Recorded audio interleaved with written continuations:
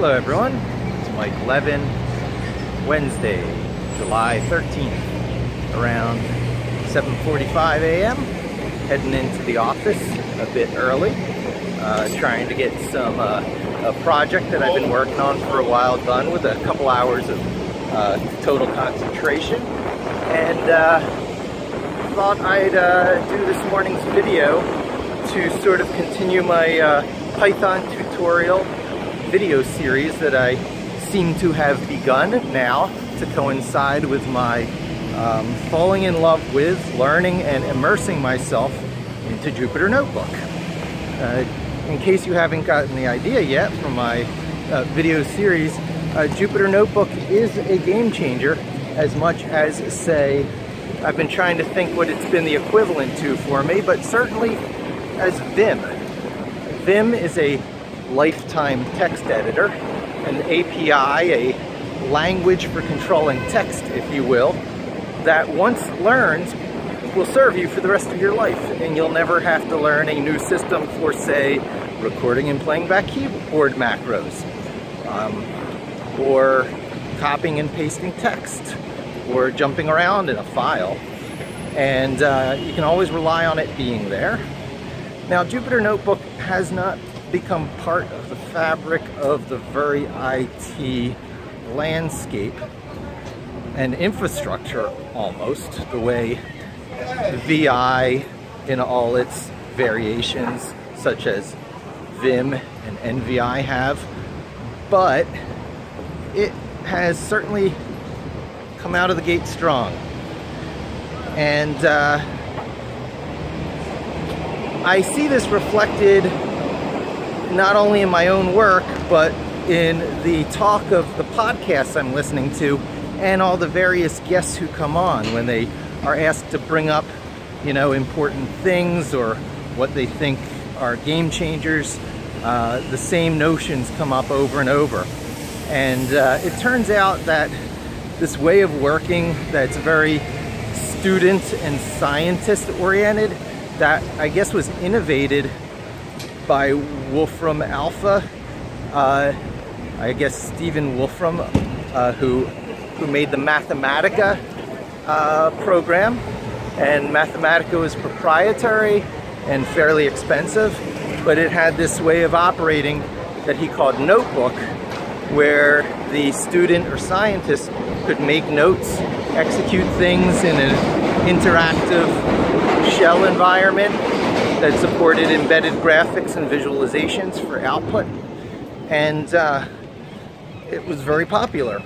And it was a missing piece for people who started to use Python for the same things that they used Mathematica for, but were missing their notebook environment. So poof, this thing exists now in the free and open source world, in the Python world, and now, in fact, in many other programming worlds, because this thing that was previously called IPython had renamed itself to Jupyter Notebook, at least in part to set itself up for supporting any language. Not any, but supporting multiple languages. Perhaps any, but at the moment they have certain ones that they do support, and it certainly has a bias towards those languages used for scientific research and analysis, such as R, and I believe they'll be supporting Julia. But anyway, I'm loving listening to these podcasts. They're definitely guiding my development significantly. One of the books that Michael Kennedy's Talk Python to Me podcast had talked about, interviewed the author of, was Fluent Python. And in Fluent Python, I'm learning such things as thinking in terms of generators first. And there's a whole discussion there that is probably going to be the subject of this morning's Talking Head coding video. And really, that's the reason I'm sort of doing these videos, to sort of set myself up for the coding video, so perhaps the rhythm could go walk to work, discuss the issues, sit down and implement, do the coding, explain what I was, or demonstrate what I was just talking about, to help people learn Python in a tutorial series. But I am thinking about the different styles that people are doing this stuff, because my style is very clearly extremely casual, non-edited. I don't do interviews with people. I'm just documenting my day-to-day work. I'm just, inserting a channel into the process of what I'd be doing anyway, such as walking to work, sitting down and learning something new that I could apply to my immediate problems at work, and this. But these other guys who do these podcasts, guys and girls, who do these podcasts, it's somewhat carefully thought out, but not always that thought out. There are 3 distinct styles that I thought I'd mention of these folks I'm listening to. Probably the first one that's turned me on to this whole listening to podcasts as a legit way of exploring the Python community concept. It was Michael Kennedy and Talk Python to me. Spectacular podcast series. Anyone who wants to learn Python, listen to it, beginning to end. Skip over episodes that are too cerebral or advanced, and focus in on those that are talking about what you need to be hearing. And just sort of learn through osmosis. Take notes, Google some of the things they mention. I'll certainly be putting named tuples to extremely greater use, which also gives me the courage to dive headfirst into object-oriented style of programming, because once you're doing named tuples, it clicks. So Michael Kennedy is very much like a clean object-oriented style. Well thought out, code reuse, significant planning involved, greater idea of what he's building in mind. Then you got Brian Okken. Excuse me if I messed up your name, but I listened to him less, but only by virtue of there being less episodes, and it's a little bit drier, shall we say, more procedural, focusing more on implementations and the details of APIs. Less interviews, more listening to him talk directly. But the things he talks directly about, so precise, almost like code tutorials, but in podcasts. Takes a certain mindset, and you might say functional, but he represents the procedural style of programming that is very natural to take up in Python. And in fact, he prefers PyTest over unit test. PyTest is a third-party testing framework that you have to do a pip install to get, whereas unit test is built into the Python core packages, and it's there, quote, for free with every Python installation. And unit test, from my perception, requires you to think in object-oriented terms. It's one of those tough noogie situations. They say object-oriented programming is totally optional in Python unless you want to use the distribution's built-in testing framework, then it's a must. But if you just install PyTest, you can think in much more, to me, natural procedural terms.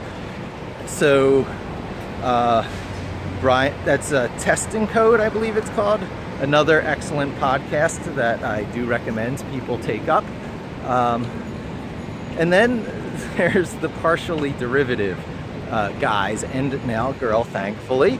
This is one that I think on my drives back and forth to the Catskills, I will be playing on a speaker instead of in my headphones, so that my daughter Addie can hear a woman, Vidya.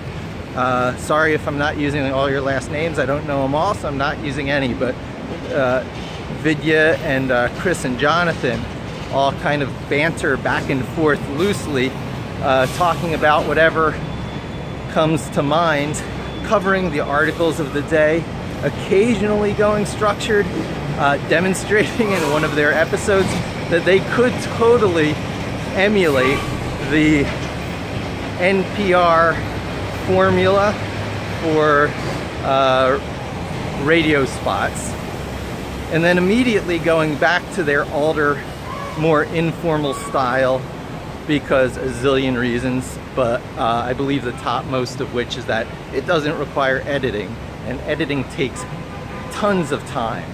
So giving things structure to maximize its accessibility and consumability by the public, by the mass media, takes more time in, input, output, and it's not always an advantageous transaction if that's not your business. If you're doing this for fun, because you're going to do it anyway, you're going to talk about data science anyway with your buds and your business partners, you might as well make a podcast out of it and get yourself at very least a little bit of notoriety, especially when you launch your product, and have a little free advertising by your built-in audience.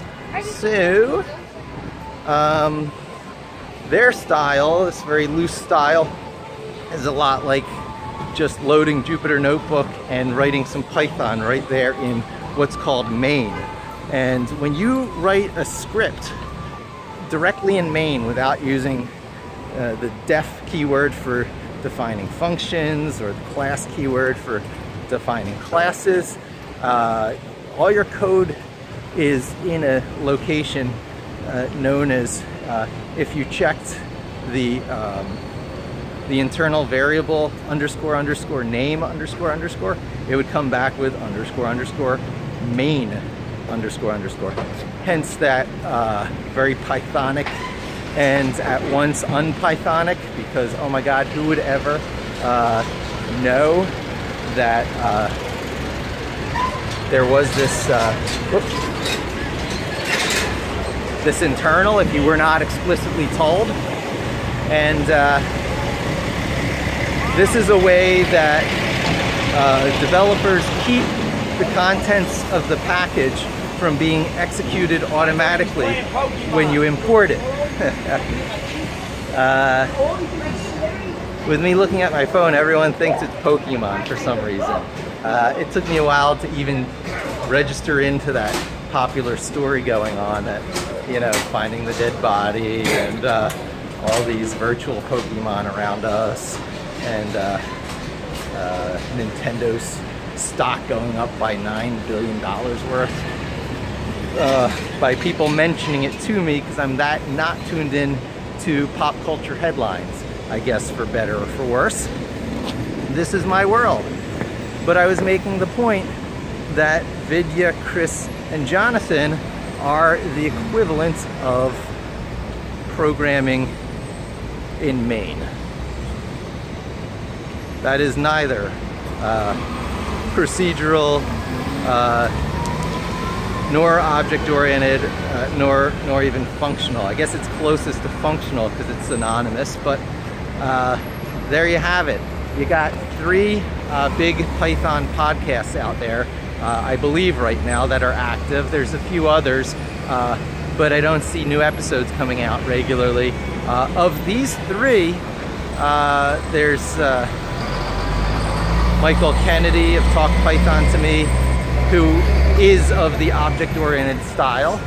There's Brian Ocken, who's of the procedural style, and there's the 3 folks from Partially Derivative, who are like coding in main, scripting, such as it were, the approach that makes the language accessible in the first place, such that you don't have to actually learn computer science or be formally trained in coding in order to sit down and do highly productive things.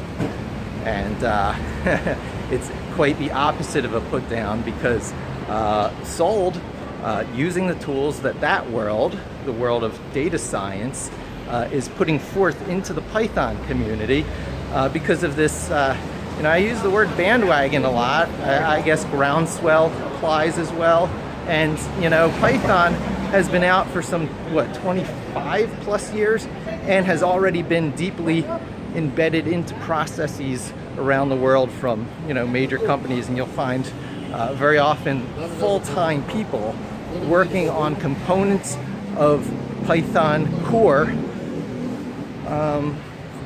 paid employees of companies like Hewlett-Packard, specifically hiring these folks to work on and maintain those portions of Python that have become mission critical to they themselves, the sponsoring company.